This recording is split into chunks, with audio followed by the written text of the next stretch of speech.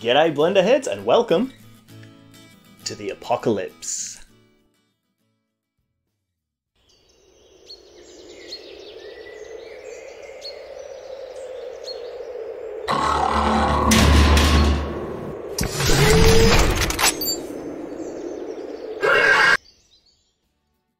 There's a lot of stuff that goes into creating a scene like this.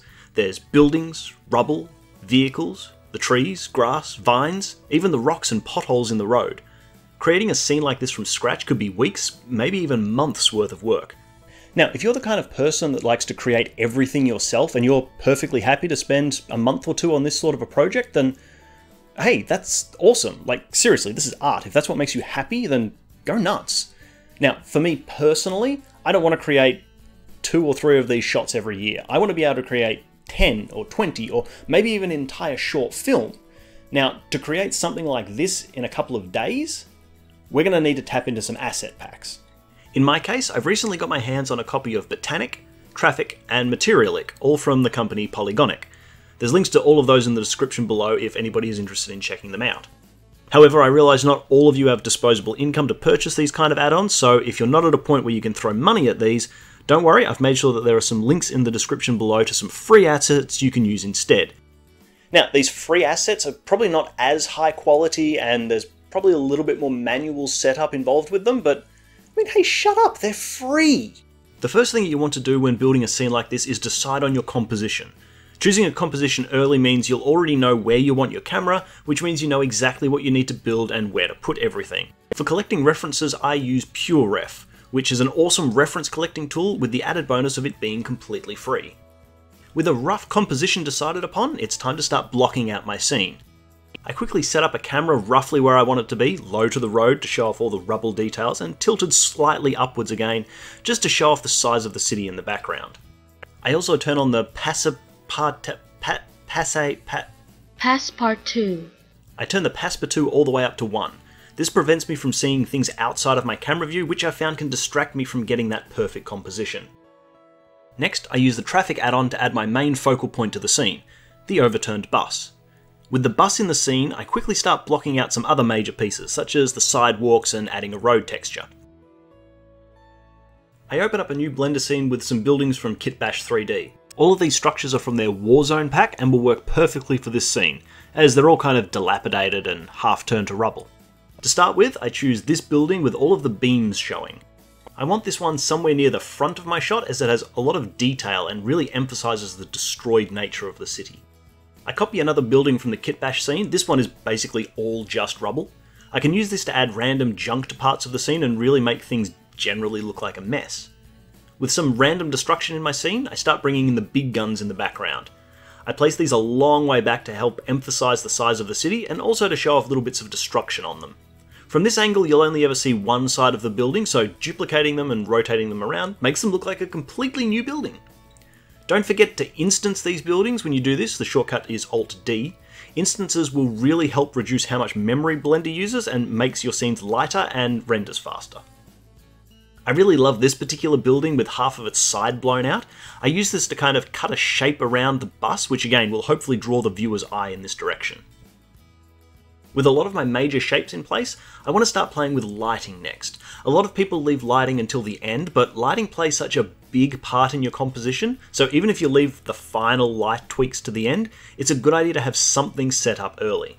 Materialic comes with a bunch of HDRIs as well as materials, and it makes it really easy to swap between them to test your lighting quickly.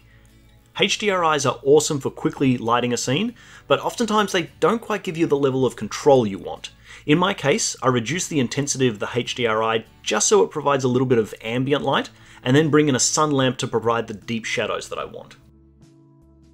I'm constantly thinking about my overall composition, and I know I need to keep emphasizing this bus area.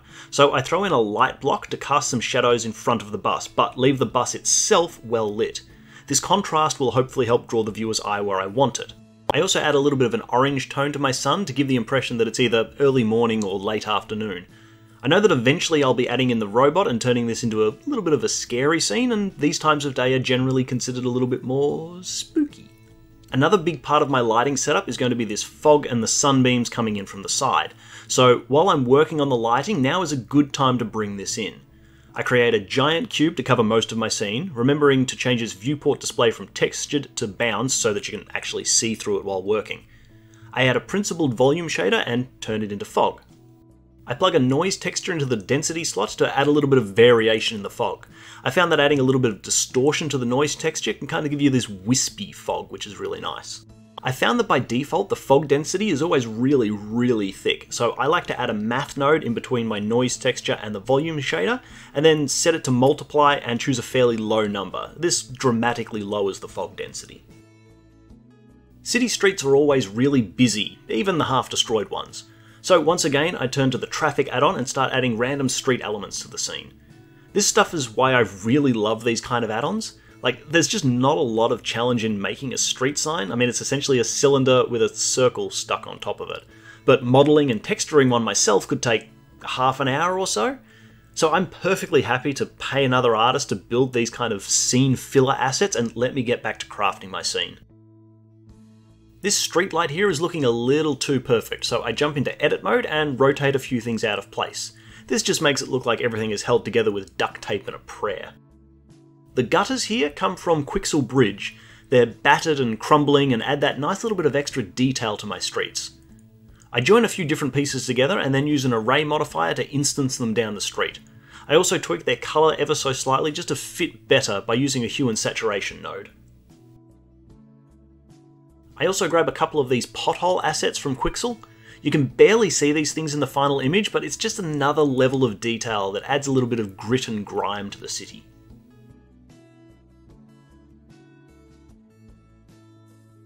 Speaking of grime, this road is looking far too clean, so I add a dirt material using Materialic and then blend between the road material and the dirt material using a noise texture.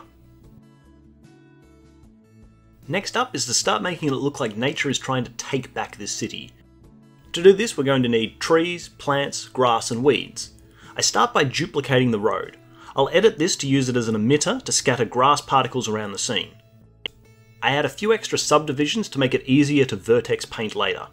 Botanic comes with a few presets you can use to scatter, but in my case I want to add a little bit more fine-tuned control, so I create a custom particle system and manually choose the assets myself. Once I've picked a couple of grass and weed assets, I jump into the vertex paint mode to manually paint where I want them to appear. I deliberately choose areas where soil would build up and allow plants to grow, such as out of the rubble or near the edges of the bus.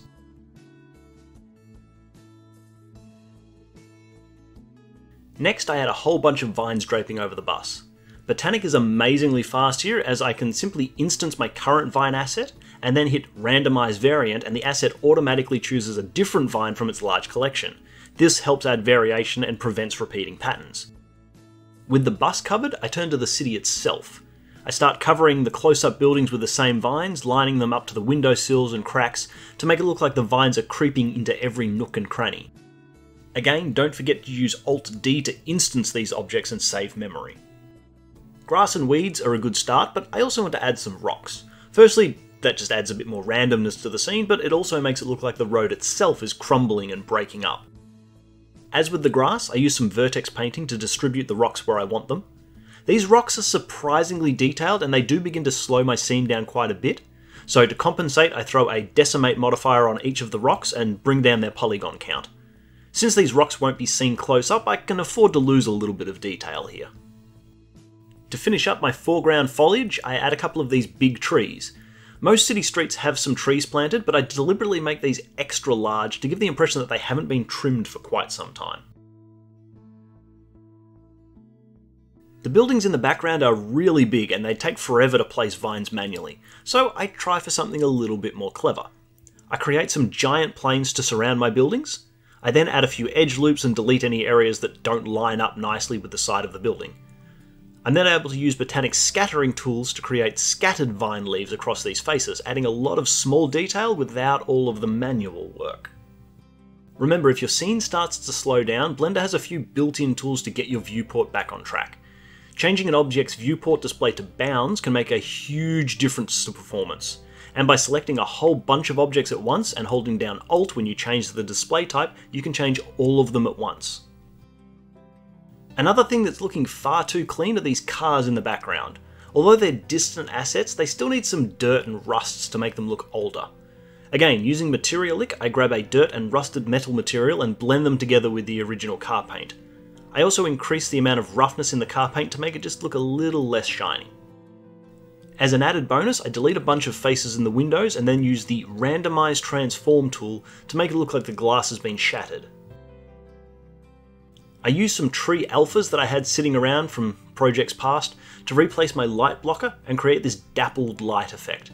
Adding these details gives the impression that there's more stuff just outside of the camera view, and it makes your world feel much bigger than it actually is. I want to add a little bit of animation to my scene, so I replaced the trees with an animated version from Botanic. This is one of my favourite features from Botanic.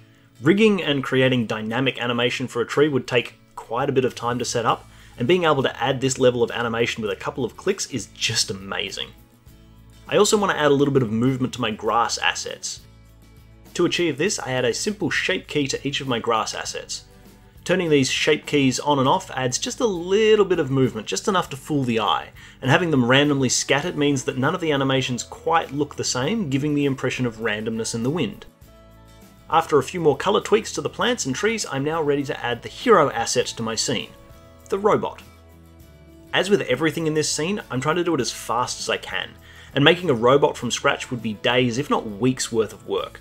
And finding a good robot model out there was a challenge. So I'd like to give a big thank you to ADR Parkinson on CG Trader for not only making this wicked robot available for free, but specifically for rigging it with Rigify, which now means it's really easy to add some motion capture to this bad boy. I jump on over to Mixamo and grab one of their free gymnastic jumping animations. Using the Auto Rig Pro add-on, I quickly retarget the motion capture animation to the robot rig. Then, using Animation Layers add-on, I add a few little tweaks, like making him jump significantly higher. Remember, you can use the NLA editor instead of Animation Layers, but I find the NLA editor very unintuitive, and I prefer Animation Layers. Once I add the robot to the scene and add a little bit of camera movement, I'm ready to render. With all of these assets plus fog, my render times are pretty big. Not too bad if you were just going to render a single frame, but for these 400 frames or so, 15 minutes per frame is a little too long to tie my computer up for. For larger projects like this, I'd usually make use of a render farm like Sheepit, but both my file size and the render times are pretty big, and I'm not certain Sheepit could have handled it. So instead, I elect to try out the new CyclesX for the first time. And boy was that an eye-opener! My render times immediately fell from 15 minutes to around 5 minutes, a 3 times increase in render speed. Now we're talking. I did have some issues with the volumetrics. For some reason, around about 50 frames had this weird glitch in them that I wasn't able to figure out. So I did have to go back to regular cycles for those 50 frames. But that was the only issue I had. I render out an ambient occlusion and a volumetric pass to combine with my main render. I choose to do my compositing in After Effects, but there's nothing I do here that couldn't be done in Blender. I use the volumetric pass and a simple mask to make the sunbeams pointing towards the bus and the robot stronger. And the ambient occlusion pass adds a little bit of darkness details to a few areas. Last but not least, I go to freesounds.org and grab a few sound effects, such as wind, background birds chirping, and all these strange sci-fi robot noises. If you want to see more of these types of tutorials, throw a like on the video to let me know, and remember that any of the add-ons or assets that we've discussed here will have links in the description below. And one last time, here's that final render.